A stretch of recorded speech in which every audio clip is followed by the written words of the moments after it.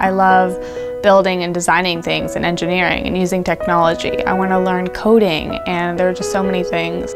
I haven't really singled out what I want to do yet since there are so many options.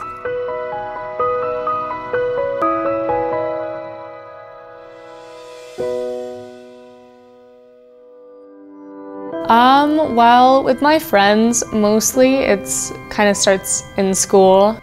Since we all have a lot of homework with AP classes, extracurriculars, clubs, and sports, it's kind of tough to find time to, just go hang out and go to the movies.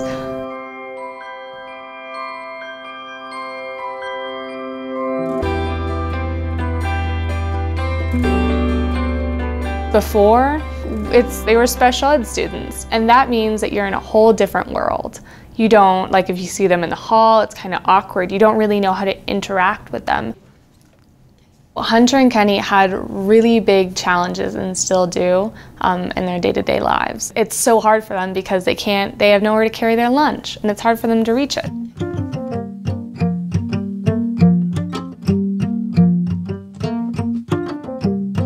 And the whole point of the program is to help make them more independent so that they can live on their own. So why not make a portable tray table? Seems like such a simple idea. We're like, okay, we're gonna make it. We've got it designed in this 3D auto drafting program. We're gonna do it. And so then we kind of go over the wood lab, the wood shop, the construction lab.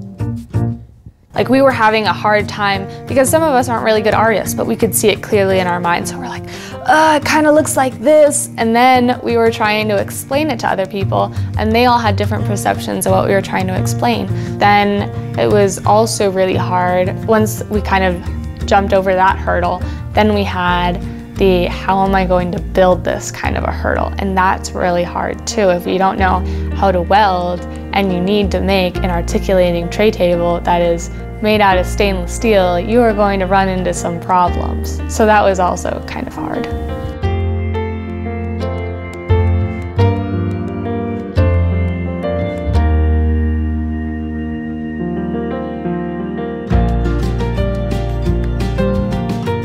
What was your favorite part of when we were building with you and Kenny? You! Like the tray table, would that make every day easier?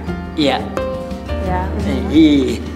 He brought his lunch on it one day, and it was the coolest thing how a little thing that we had made his day so much better, that much easier. And we ended up winning the Samsung Solve for Tomorrow challenge with our ideas. Ready? All right. 1, 2, 3. Mannequin. They were so proud. They were like, oh yeah, good job guys, it's our team. We never had any doubt in you. And so they were excited and we were excited. It was just awesome. And we would walk down the hall and we would see Hunter and Kenny, and it would just be like obnoxious, like Hunter, Kenny, and high-fiving and fist bumping, and just, it was great. And they were just smiling the entire time. They were so happy that they could say they had 90 new friends, just to pull out whenever they needed. It was great. I think that was kind of one of the biggest things. It was an eye-opener for us as students and just as people. We could be better and we could make better things, to do just more.